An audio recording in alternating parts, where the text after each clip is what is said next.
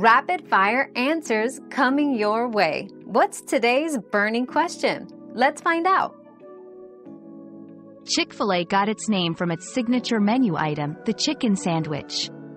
The founder, S. Truett Cathy, decided on the name Chick-fil-A as a playful twist on the word filet, combined with chick, referring to the chicken.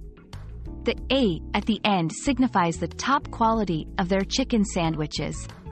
This unique name reflects both the product and the quality standard that the chain aims to uphold, distinguishing itself in the fast food industry. Another mystery solved, but many more await. Keep up with our daily discoveries by subscribing and turning on notifications.